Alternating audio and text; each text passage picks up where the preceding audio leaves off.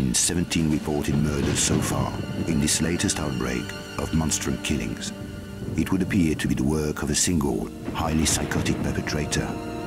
The name of the latest victim was just released. A Professor Werner von Croy.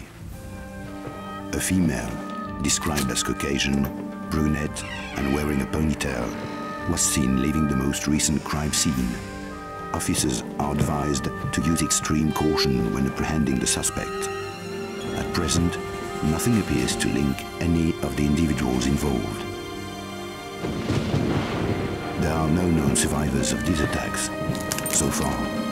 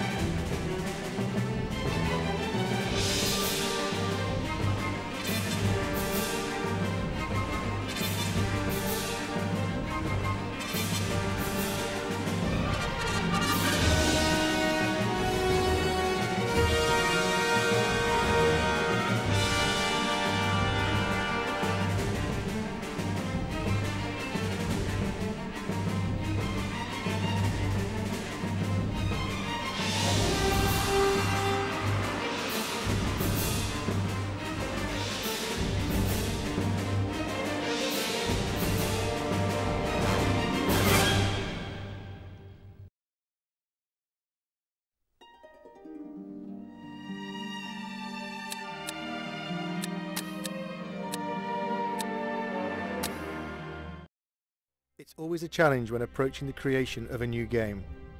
There is pressure to do something different, to lead the way, to deliver even better characters, environments and stories.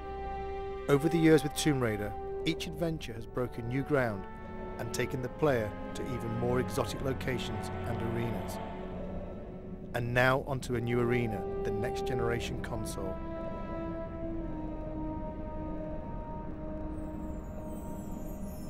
Our vision is to take the player somewhere dark, a place they might not necessarily wish to go, but a place that they'll have to venture if they want to bring Lara back. This world is from the imagination, but based in reality. A dark world, a dangerous world, a world that reflects the change in Lara.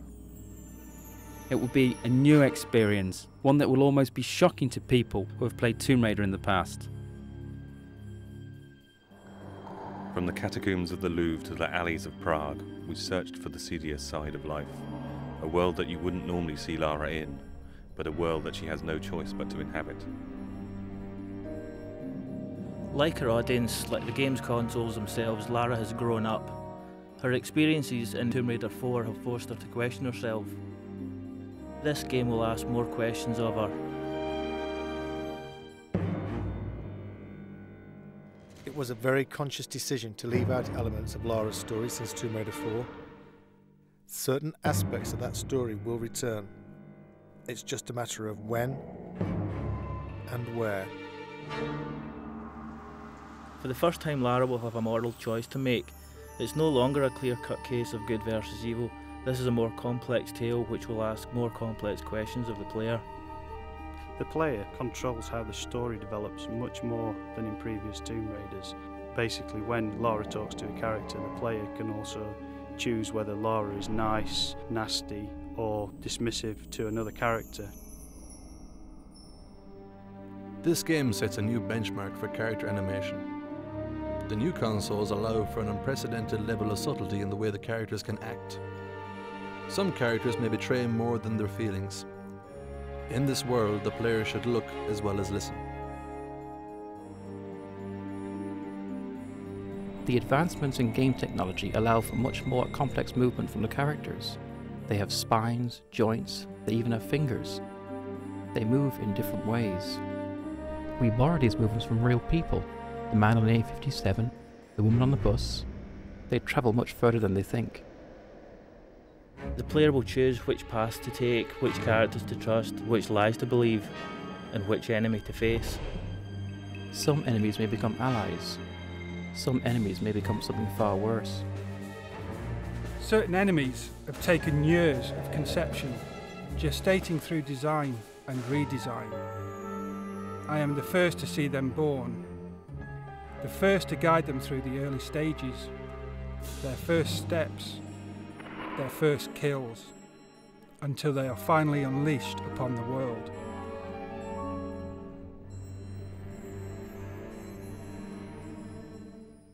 When you walk into this world, you walk into a film with multiple paths and possibilities, but one story drawing you through. This world begins in an act of darkness. How this world ends is up to you. This is a world of shadows. There is a shadow on Lara. He watches, waits, he bides his time. His name is Curtis. He wants revenge. And Lara will help him extract that revenge.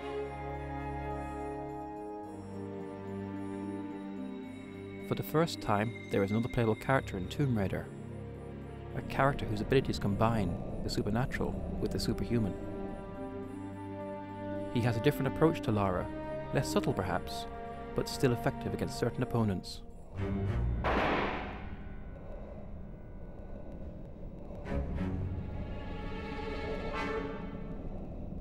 It's a much more intelligent game for the enemies as well as Lara. The PlayStation 2's got much more power to process enemies doing much more complicated things. The enemies in the game have evolved. They will work together. Notice when another enemy is killed and react accordingly. These enemies will pursue Lara. They will not stop. They have not stopped in 600 years. The Monstrum, the Cabal, Eckhart. An unholy trinity guided by an unspeakable force. Their origins lie in the annals of alchemy, not in its purported search for the secrets of gold, but in its real search for the secrets of the atom. If you control the atom, you can control life. You can create life, and you can steal life from others.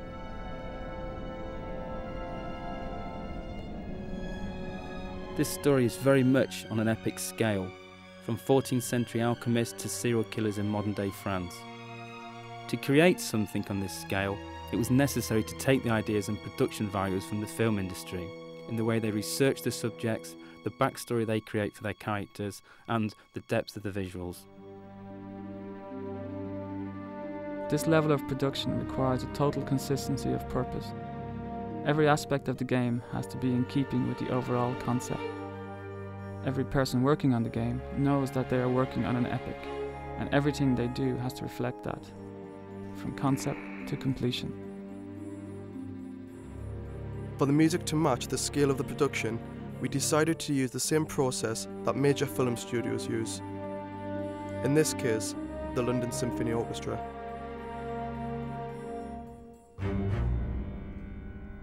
It's an overwhelming thought having your music played by 84 of the world's top musicians, but the effect of the music when playing Angel of Darkness will be well worth the shredding of our nerves. On the day of the recording, we are in the good hands of Abbey Road Studios and David Snell, the conductor. In a sense, he visualises the music and translates it to the ears. We wanted the music to be ever present, draw you into the world without you noticing. Part of the style of this game is that all the elements work together, bide their time, wait for the moments when they are needed. At core, we had a very clear vision of where we wanted to go. We wanted to take the Lara we all knew and put it into a game, a situation that no one knows. Tomb Raider has always set the benchmark for games. This game will be no different. Some may see elements of various filmmakers, such as Luc Besson, David Fincher. Some may see elements of various artists, Grunwald, Bosch. All will see something they haven't seen before. When we wrote this story, we wrote a book. This game is only the first few chapters of that book. This game opens a lot of doors and only closes a few of them.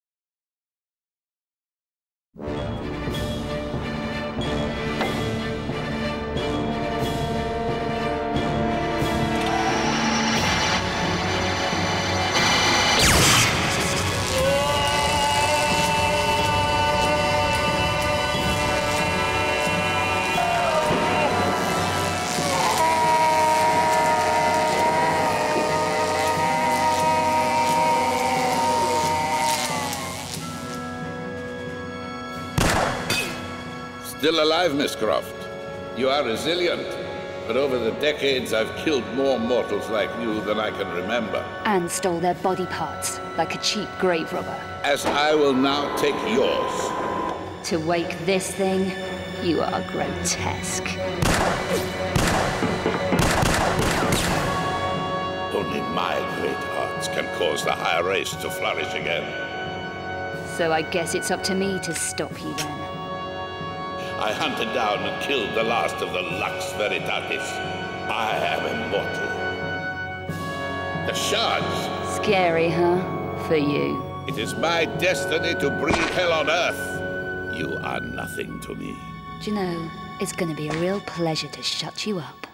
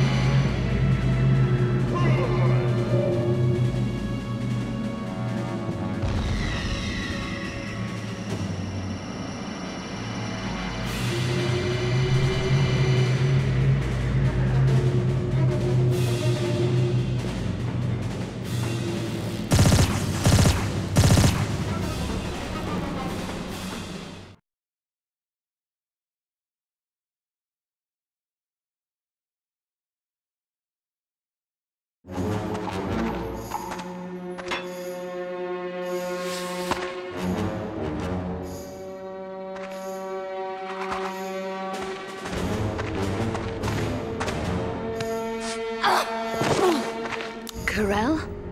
Go on, kill her.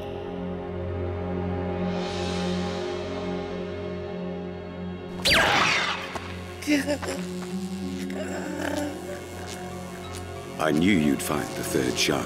But why? You worked for him. No, unknowingly he worked for me, but his usefulness was ended. Will you destroy his work? Of course not.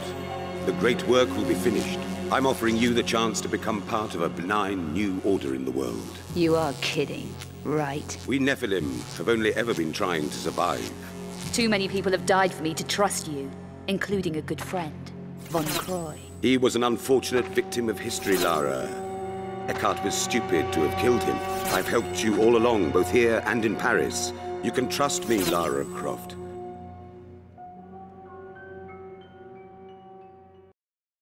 I'm tracking 5 Obscura paintings for a client called Eckhart, but he's a psychopath. Why should I care? Because I'm being stalked.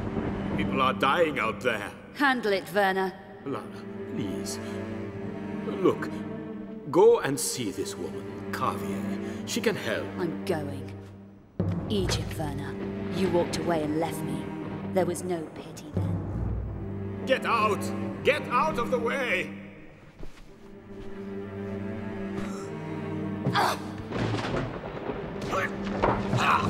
No!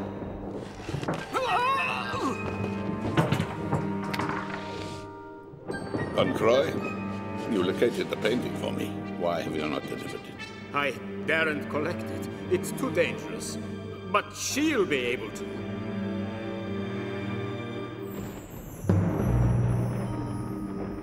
No! Your usefulness is finished.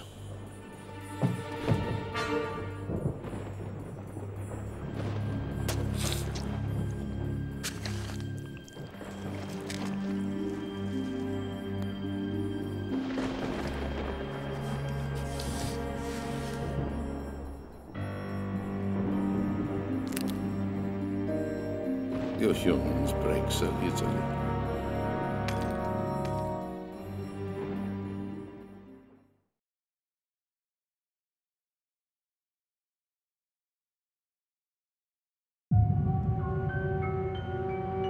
You killed Von Croy. Stupid mortal.